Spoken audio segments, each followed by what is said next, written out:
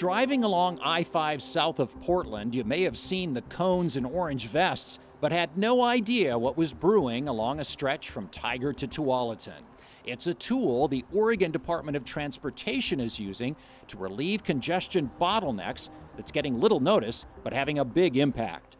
They are called auxiliary lanes, a direct ramp-to-ramp connection, and that means a lot of traffic avoids merging into the main part of the freeway, a neat tool in the toolbox to help reduce crashes. In areas where we look to implement auxiliary lanes are often the areas where we see the most friction, with drivers not having enough time or space to merge and weave. Megan Channel is a planner with ODOT. Auxiliary lanes are proven to address congestion in our area. We've implemented a number of auxiliary lanes on our system over the years, including most recently an I-5 southbound auxiliary lane near Tualatin, which has improved operations and reduced the delay that our traveling public sees on the system on a day-to-day basis. The problem of bottlenecks is everywhere.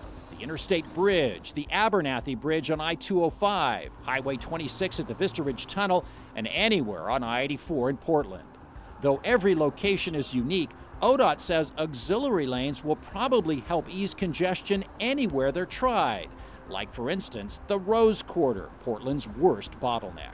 So an auxiliary lane on the Rose Quarter is really important because this is an area where you have three interstates coming together, and those auxiliary lanes give the drivers more time and space to make those movements between the key systems on our facility. ODOT finished the auxiliary lane in what had been one of the worst bottlenecks in the entire metro area, I-5 from Highway 217 and 205. Already, this auxiliary lane has reduced congestion from what had been about 5 hours all the way down to 1.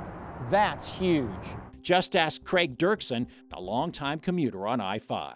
What ODOT has done here was taken several separated auxiliary lanes that were used as to connect on and off ramps, and they've linked those all together from 217 to I-205 so that there's not so much conflict between people getting on and off the freeway and those who are just trying to get through. And that small improvement has made a huge difference in the amount of congestion. It just makes traffic flow so much smoother. In 2019, auxiliary lanes will open on I-205, and in the next couple of years, ODOT plans more along crowded 217, southbound from Beaverton Hillsdale Highway to 99W, and northbound from 99W to Shoals Ferry Road.